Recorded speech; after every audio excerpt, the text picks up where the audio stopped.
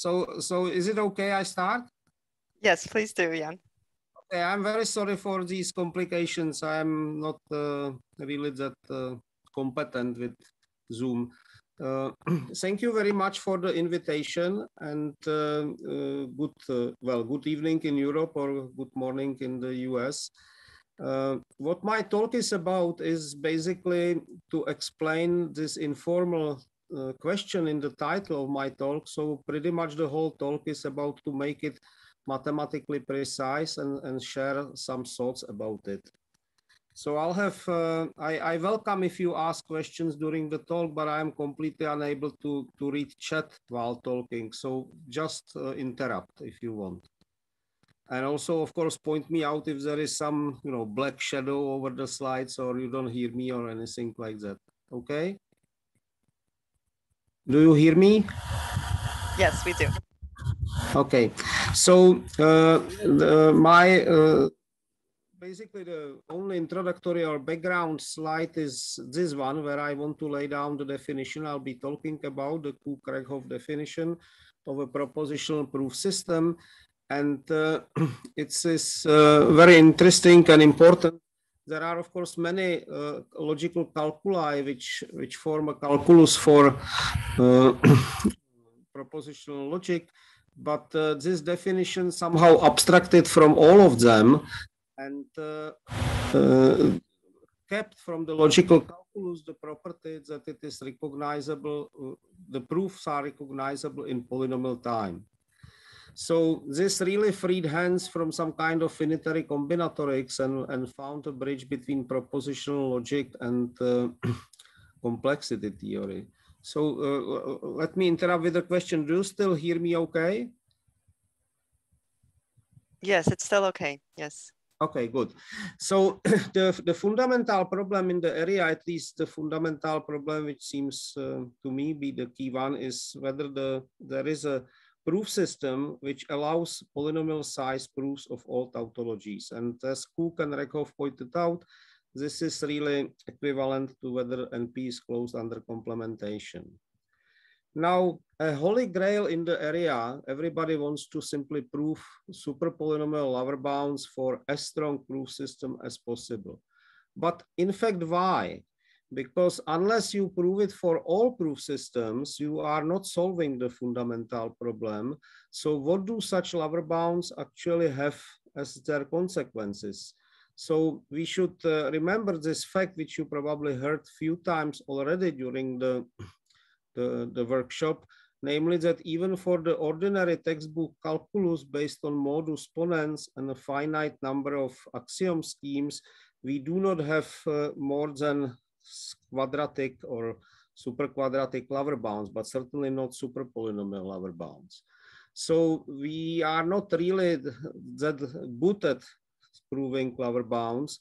And the question is, if you prove a lower bound just for some particular proof system, what is the significance?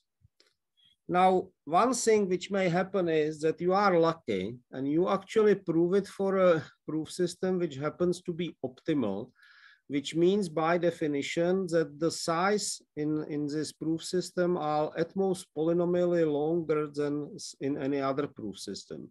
So proving lower bound for the optimal proof system would simply be as would imply superpolynomial lower bounds for all proof systems, and you solve the problem. Now, somewhat stronger notion is P optimal, where not only that the proofs are not much longer, but you can translate into P proofs from any other proof systems. So this is what would be good enough. But the problem with sort of waiting for such a lucky day is that we do not know whether such an optimal proof system exists. That's the optimality problem. And it does not look very likely. Now, I wouldn't say that it is really unlikely. I mean, some people seem to be fairly clear on what the true answers to the fundamental problem and to this problem are. I am not so sure. I think that one should keep an open mind, but we simply do not have a good reasons to believe that there would be such a proof systems. In fact, this optimality problem relates to very many different areas in structural complexity and finite model theory and proof theory and so on. And it usually leads to some statements which the people who are experts in that particular area find unlikely. So kind of the collective reasoning is that such an optimal proof system probably should not exist. But on the other hand, if I could prove that, for example, extended Frege is optimal, I would be delighted. Now, however, in proof complexity, we found out that even if you prove such a lower bound for a proof system which is not optimal, you still get at least two general consequences which I think are of interest. The first one can be phrased as follows. To any proof system whatsoever, you can associate a class of SAT algorithms, which are as kind of shortest way how to define them are those which can be encoded in a way that the proof system allows for short proofs of the soundness of these algorithms. And then the lower bound for the proof system automatically implies similar lower bounds for all algorithms in this class. Okay. Now, let me stress one fact, that even if the proof system is some simple proof system which operates with lines of a particular restricted form, for example, resolution just with clauses or constant depth Frege system with AC0 formulas and so on, then the algorithms in this class are not restricted to any particular classes of formulas, or they are not restricted to some a priori to some subcircuit class. So it is in some sense more general than to say that you have a lower bound for SAT algorithms in AC0. So even if here you have a lower bound for AC0 Frege systems, then it actually implies time lower bounds for some algorithms which are themselves not AC0. So I think that this is an interesting feature. And as I state as a fact that pretty much most, if not, well, a lot of SAT algorithms which are considered in SAT solving at present are actually contained in one such a class for a proof system whose soundness, for which lower bounds can be obtained. Okay, so I think that this is one feature which has proof complexity, which is interesting, that even partial results on the fundamental problem actually do have some consequences. Are there some questions or? No, okay. So the second lower bound consequence for if you have a lower bound for a proof system P is that we can associate a first order theory with the proof system P, a theory of so-called bounded arithmetic. And then the consequence of the lower bound is that the statement that P is different from NP is actually consistent with this theory. Now, people are very much often interested in where it is not provable that P is different from NP. And I can't say I would really that much, I am interested in that, but I care much more for the consistency, because the models of such a theories, stronger the theories are, the models are closer to the standard universe of natural numbers and polynomial time operations on them and so on. So in a sense, the consistency says that you don't know how it looks in the particular target structure in the standard model, but you can at least show that the conjecture holds in some structure which is fairly close to the standard model, at least in the sense of what is true there from complexity theory. And as an example, I give here that if you take this proof system to be extended resolution, but unfortunately we don't have lower bound for it, but if you would take the theory associated to that, that's Cook's theory, PV comes from polynomial verifiable. And this is a fairly strong theory which proves a significant part from any textbook of complexity theory, even such sophisticated results as the PCP theorem and so on. Okay. Now, one other connection of this link between proof system and theories is that the theory associated to proof system P cannot prove a priori lower bounds for any proof system which is stronger than P. So if you prove a lower bound in this theory for some proof system Q, then you know that it is not stronger than the proof system you started with. So this is kind of a self-referential feature, at least informally, and I think it should be kept in mind. Okay. So any questions? So I'll now change a little bit the perspective, and namely, I want to ask not about the size of proofs, but about the complexity of finding the proof.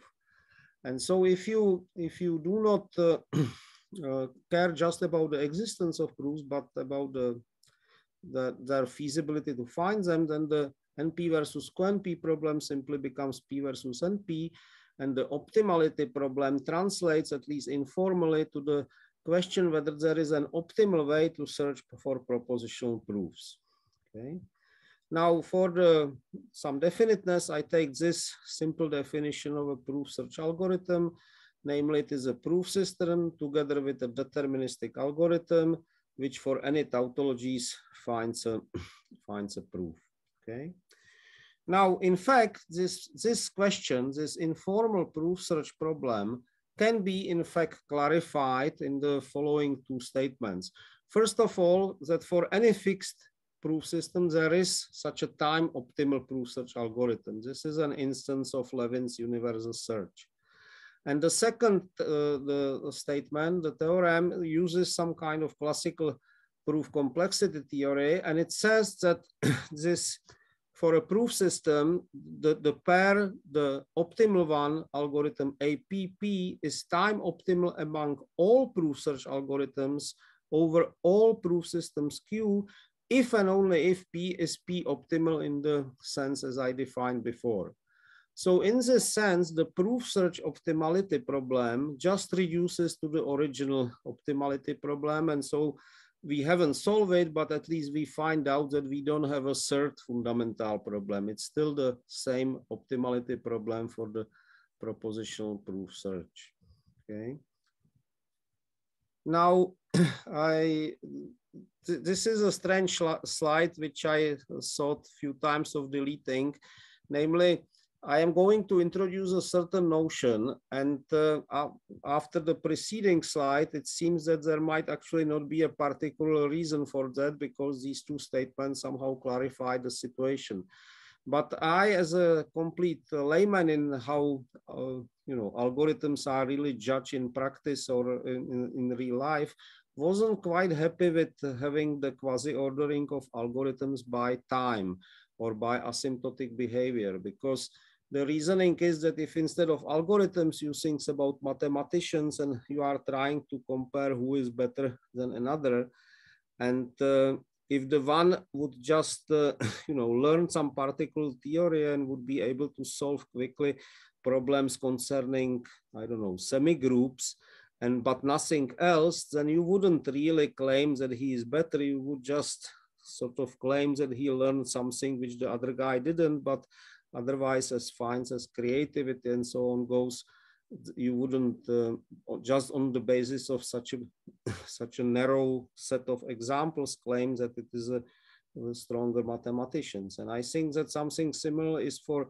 proof search algorithms. If we just take a proof system which simply has a super polynomial speed up over some other proof system, and you have a nicely polynomial time constructible set of sequence of examples which demonstrate this, then you can always add it to a proof system, to a proof search algorithms to create a stronger one, but it surely sounds like a cheating. So in any case, I was kind of looking for a notion which would measure how difficult is to search for a proof of an individual formula rather than of kind of asymptotic behavior of algorithms. Well, I'm not sure if this motivation is really convincing, but I thought that I should not pretend that going from slide 8 to slide 10 is kind of automatic. So the definition is the following. To a proof system, you attach information efficiency function, which to any tautology will attach its information complexity, and that will be a natural number. And it is computed using times-bounded Kolmogorov complexity as the minimal Kolmogorov time-bounded Kolmogorov complexity for which is needed to produce a proof given the tautology as an input into the computation. Okay.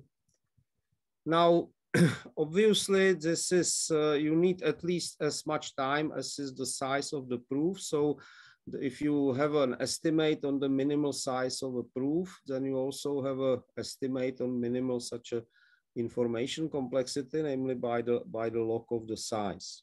Okay. Now, here is a relation to the time. So the lemma 1 is again sort of a form of Levin's universal search, and it says that for any tautology, this quantity, in fact, pretty precisely characterizes time up to this multiplicative constant any algorithm has to take. And the second lemma says that, in fact, there is such an optimal algorithm which produces proof of the minimal possible information and in a time which is polynomial in the minimal time available. And this algorithm BP is sort of polynomially equivalent to that algorithm AP I had for the time proof when we compared proof search algorithms by time.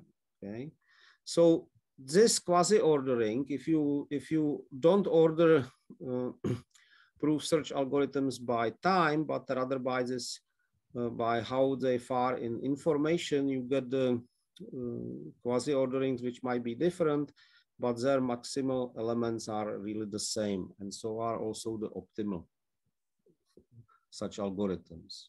Okay. Now here is a question. Here is a observation, very simple one. Namely, because we know that this information has to be at least logarithm of size, then if you have a super polynomial size lower bounds, then you automatically have super logarithmic lower bounds for information.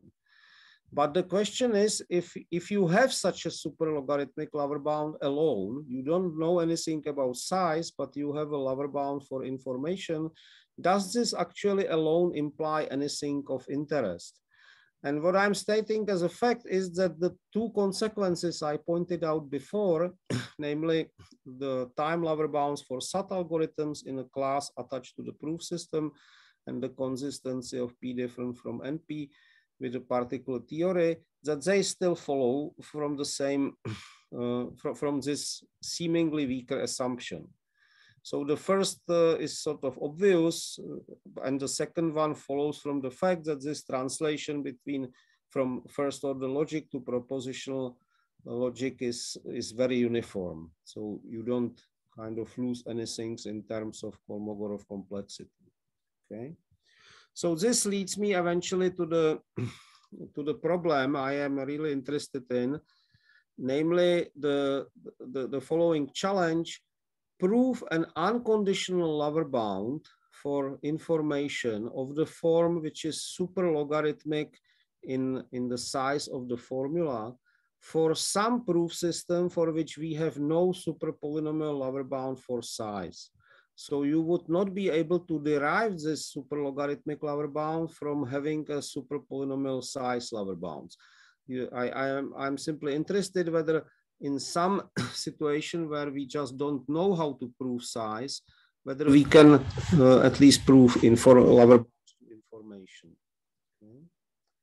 Now one can surely formulate various weaker versions of the problem. For example, take a proof system where we supposedly know how to prove, very many lower bounds like resolution, but prove such a time information lower bound for a class of formulas for which the size lower bounds are not known now, or for AC0 Frege system. But I put here as kind of stress here the qualification unconditional.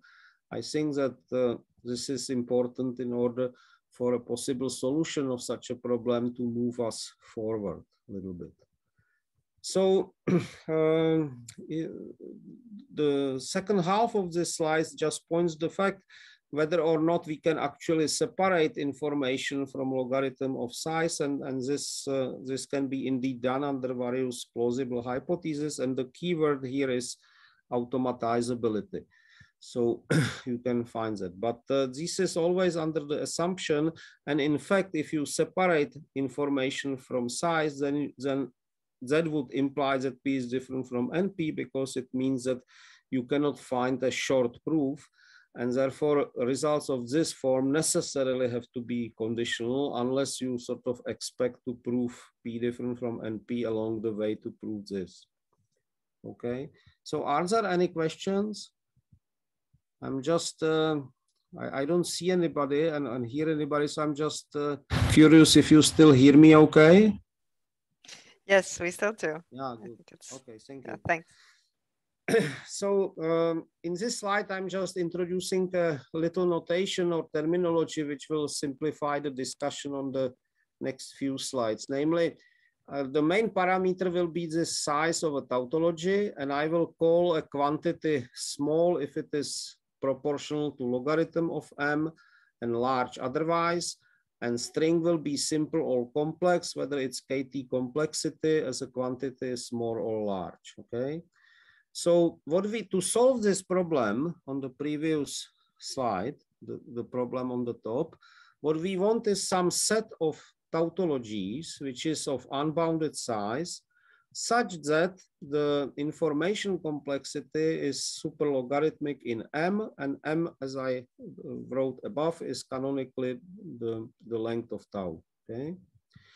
Now, by the remark about the link to the P versus NP, we should aim, because we aim at unconditional lower bound, we should probably expect that the formulas from set X actually do require long proofs, except that we might not have a clue how to demonstrate it. So the question really is whether to demonstrate information complexity or complexity of proof search is easier than to demonstrate size lower bounds. Now, here is a simple necessary condition, namely that if you have such a set which solves the problems, then all formulas from the set have to have complex proofs. And the reason is just this kind of inequality, because the complexity of proof upper bounds the information complexity of tau. Now, the sufficient condition is that if the necessary condition holds, but on the other hand, all formulas from tau from X are simple, that means their Kolmogorov complexity is proportional to the length of to the log of the size, then such an X solves the problem. And the reason is this inequality, sort of triangle inequality, and that's a simpler kind of computation, okay? Now, this sufficient condition will work for the simple formulas, but there is a reformulation of the heart of this situation, which will apply in principle to all formulas.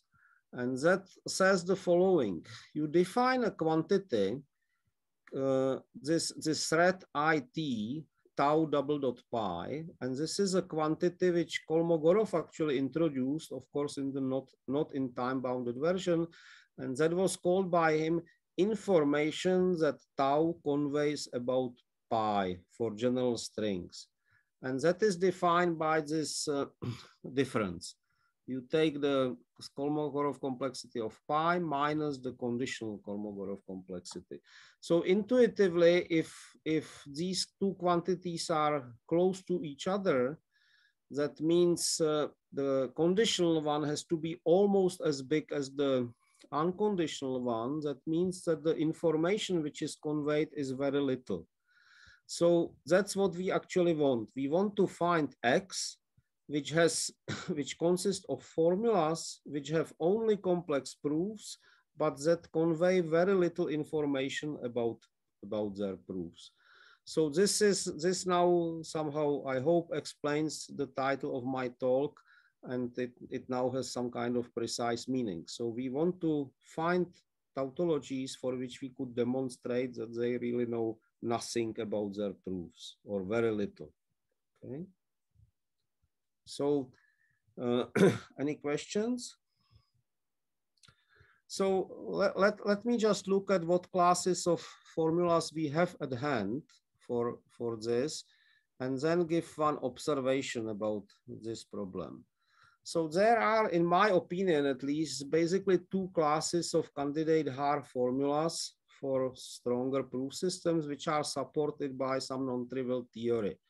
And these are the reflection formulas and proof complexity generators. Now, people sometimes talk also about random formulas in this context, but I somehow shy away from them. And the reason is that, first of all, they are not always tautologies, but that's probably just a technical problem everybody can live with.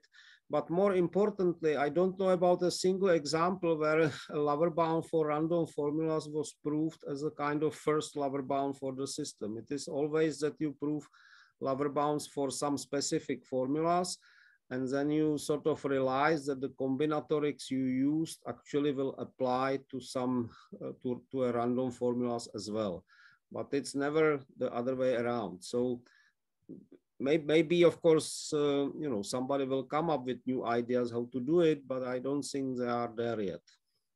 So the reflection formulas, they express that all formulas which have size at most m, then they are tautologies. So this formulas has variables for bits of a possible proof of size m, so m bits, and then it has variables for possible assignment for a formula and also bits for the formula, and you write down together a statement that if one string is a proof in Q of the other string, then every assignment satisfies the formula. Okay. Now they are very important in proof complexity. They are related to mutual simulation of proof systems, and they are uniform. They can be constructed in polynomial time from string of length m, and therefore they are simple of small Kolmogorov complexity. But I think that they are probably just too general to allow for some unconditional lower bound. Usually when using these formulas, you sort of derive one length of proofs lower bound from another length of proofs lower bound, or simply relate some proof complexity quantities, but you don't get a kind of unconditional result. But in principle, if you find such a way, so for a proof system P, you would have to take Q, which you believe cannot be simulated by P, and then you would somehow have to show that every proof of such a reflection principle in P has to be complex. I have no clue how to do that, but in principle, the sufficient condition S, the simple one, could be used here. Now, the second class of are these proof complexity generators, and let me say at the beginning that these are not uniform formulas, and in fact, they are expected not to even have some, at least some of them are not expected to have even infinite uniform subclasses of formulas. So the uniformity, or rather the non-uniformity, here is important, and I think it might be important in some eventual proof. So these are formulas where, you know, in some, maybe not the most general setting, but you take a polynomial time function which extends the strings to some bigger length, and therefore there will be plenty of strings of the bigger length which are not in the range of the formula and of the function, and for all of them you write down a formula which says this, that it is not in the range, and it is a tautology. And you are interested in function G, for which to prove that something is not in the range is very difficult. And as I said, so these are non-uniform examples which are possibly very complex. We also have such lower bounds of this form for all proof systems for which any lower bounds are known. And so in principle, one will have to use this kind of information which one string conveys about another, this S prime criterion, to possibly prove something about them. Okay. Now, I am not sure how much time I have. I have one example of such a generator to give people idea what they are. So is it true I have something like 9 minutes? Yes, exactly. Yes. Okay. So let me give a generator which I think is the most promising and for which the working conjecture is that this is hard for all proof system whatsoever. So you take function f, which is a p-time function which takes two inputs of length L and K and extends K to K plus 1 bits. And now you define a new function, the generator, as follows.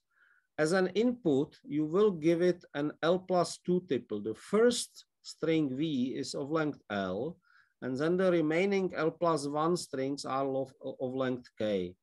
And now you apply the function f to all pairs V and U1 and V and U2 and so on, and always creating K plus 1 bits. So because you do this L plus 1 times, you get one extra bit over the length of V. So this will actually produce one extra bit, so it extends the input to some bigger length. Now, without losing much of generality, this f can be simply, or rather V, the gadget, can be simply a circuit which sends K bits to K plus 1 bits. F can be a circuit evaluation, and kind of a simple argument shows that under some general conditions, the size of circuits can be restricted to K to 1 plus epsilon, or certainly to quadratic in K. Okay. And such generators with these parameters is universal in a good sense, and I don't want to say what the good sense is because that's a bit technical, but this is a interesting function. So this is a type of function, and it subsumes some other functions. Some other functions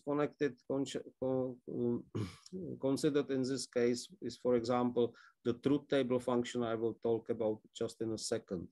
But let me also say that it is not true that if you have a pseudo-random generator, then it should be actually a good proof complexity generator. Some of them are easy even for very simple proof systems.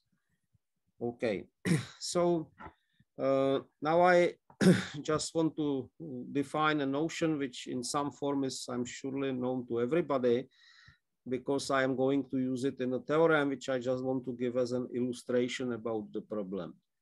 Now, the truth table function takes as an input a circuit in K variables and produces all 2 to the K values ordered lexicographically, so the truth table. And now if I have any string whatsoever, you think about it as a truth table of a function. So you possibly have to append it by some zeros to the length, which will be power of 2. And then the circuit size is simply circuit size of the function with this truth table. Okay. Now, when the observation is that the circuit size upper bounds the Kolmogorov complexity plus some log factors, because once you have the circuit, you just have to evaluate it on all inputs to reconstruct the string. Okay. Now, there is a result by Eric Allender with several co-authors, which actually characterize almost exactly the time-bounded Kolmogorov complexity up to a polynomial change as a size of circuits, which are, however, more general. They may use Oracle for a complete set in the small exponential time set. Okay. So with this in mind, that the circuit size is not as, it just upper bounds the Kolmogorov complexity, but on the other hand, some circuit size of some general model corresponds to Kolmogorov complexity. So with this idea in mind, I'll just want to talk about the following theorem. Now, if you take any proof system whatsoever, then either you have super polynomial lower bounds for size for it, it's not p-bounded, and therefore you have also super logarithmic lower bounds for information, or there will be simple formulas of size m with small Kolmogorov complexity. In fact, the circuit size will be small, proportional to logarithm of the size, such that no proof in the proof system of this formula will have small circuit size. The size has to be large in the terminology I introduced before, but in fact it is massively large. It is m to some small positive delta. Okay. Now, I don't think that this theorem is really that difficult. I derive it from modifying an argument which used some logic, but it can be avoided logic. And I don't also think that this argument can be generalized to these circuits with oracle from E. Maybe one could allow oracle from polynomial space if one uses in part of the argument the so-called Boolean programs Frege systems, but I have no idea how to do it possibly for the Kolmogorov complexity. So I don't think that this is a theorem which is kind of step towards the solution of the problem, but it's an observation. So let me just spend 2 slides on giving the ideas of this argument. So what comes into it is you start with the proof system, you take a first order theory, which is some kind of base theory, which I'm not going to define, plus a special axiom which says that anything the proof system proves, even implicitly, is valid. Now, this even implicitly is terminus technicus, which says that you could talk about proofs which are themselves exponentially big, but given by small circuits, and they will be proofs of exponentially big formulas also given by circuits. And in this sense, even if you have such proofs, the axiom will say that these formulas are valid. Then you take numeral for natural number n, and the numeral will be not composed by adding 1, but rather you can combine multiplying 2 or adding 1. And so the length of such a dyadic numeral is only logarithmic. And one uses a classic logic diagonalization, which I think in one go replaces 2 diagonalizations which you would have to use if you just use structural complexity, namely that you have a diagonal formula AX, a formula about which the theory can prove that for every n, AN is true if and only if this AN has actually no proof in the theory of size at most n. Now note that this lower bound, which is claimed in AN, is actually exponential because the numeral has size log n, so the instance AN has size proportional to log n, while the lower bound to the size is capital N. So you use this kind of exponential bound. And now what is going on in the argument is roughly the following. You take this AN, the first order formula, and you translate it into a big tautology by simply introducing bits for the possible proof of size n. Now this will be very big tautology, but it is actually uniform, so there will be a small circuit which defines it. Now assuming that actually all such implicitly defined formulas have proofs which of small circuit size, you take such a circuit and which describes the proof. And then having these 2 circuits, C and D, you can write down a tautology which will not be much bigger than the circuits, which expresses the fact that the circuit D defines a proof which is a proof of the formula defined by C. And now assuming that also one fails, namely that P is P bounded, you actually have a short proof of this tautology. But then you can use the special axiom of S to derive that AN is true. And if you count the lengths of these sub-proofs together, you get something like polylog in N, which is much smaller than N, and that's a contradiction with how the diagonal formulas was defined. Okay. Now, yeah, so this just gives a kind of idea of in which realm one can think about it. And as I said before, this is not the unique way. Okay, so let me just finish with a slide with references. This notion of information efficiency was defined in this paper, which you can get on my webpage if you are interested. And everything I mentioned from the proof complexity background can be found in this second reference in the book, which is, in fact, its draft is also available on my webpage. So thank you very much for your attention, and I'm sorry for the technical difficulties at the beginning. Thank you, Jan. Thank you a lot for the great talk. So maybe we can open up for questions now. Does anyone have any question? Yeah, I have a question. Jan, why did you say you didn't believe that this the result could be extended to k little p, and what would happen if you could? That it cannot be? Yeah, because this, well, let me go back one slide. This tautology sigma in this third item, it somehow needs to talk about values of the circuit. And if the circuit uses exponential oracle for exponential time, then you lose the advantage that the circuit alone is small, because to define by ordinary tautology correct values of the oracle gates, it would have to be very big.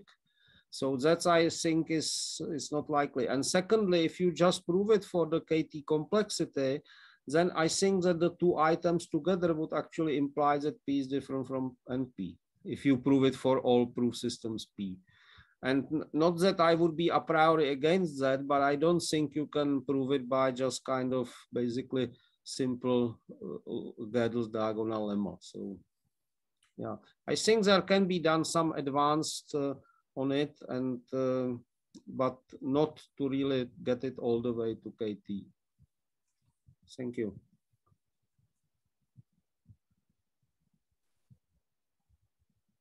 Are there other questions? I have a question, actually. So do you think that random formulas could be a candidate for separating for proving lower bounds on the sort of the mutual information between the formula and its proof?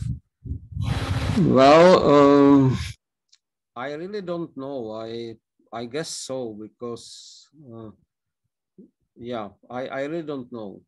That's the fair answer. So what I was saying, kind of, the things I said about random formulas, which were not terribly enthusiastic, are not because I wouldn't believe that they are hard or that they will serve as good examples for many features, but that you actually always, to prove a lower bound, you somehow have to understand what the formula says, because the lower bound is that you are in some sense simulating a model or a situation of falsifying assignment, and therefore you ought to know what this falsifying assignment means. Like in pigeonhole principal formulas, what we are creating is a one-to-one map which goes into a proper subset.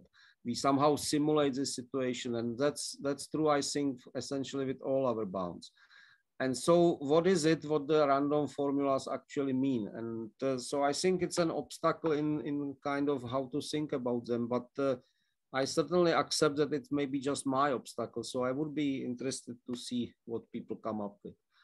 And especially if you can show it, even for some systems for which we actually know how to prove lower bounds, but without using the size lower bounds, somehow inherently understand what this informational proof search is without helping yourself with size. Well, maybe the answer to this problem is actually also that it's not really a very deep problem, that it's actually a rather shallow and completely misguided question and so on. And if somebody had a convincing, if somebody could explain that in a convincing way, I am certainly interested in it. But at this point, I don't see that it would be completely kind of shallow or uninteresting. Yeah. Cool, thanks. Yeah, thank you. Oh, I should also say about, sorry, one last thing about this references, that the slides of this talk are on my webpage if anybody actually wanted to have a look at anything.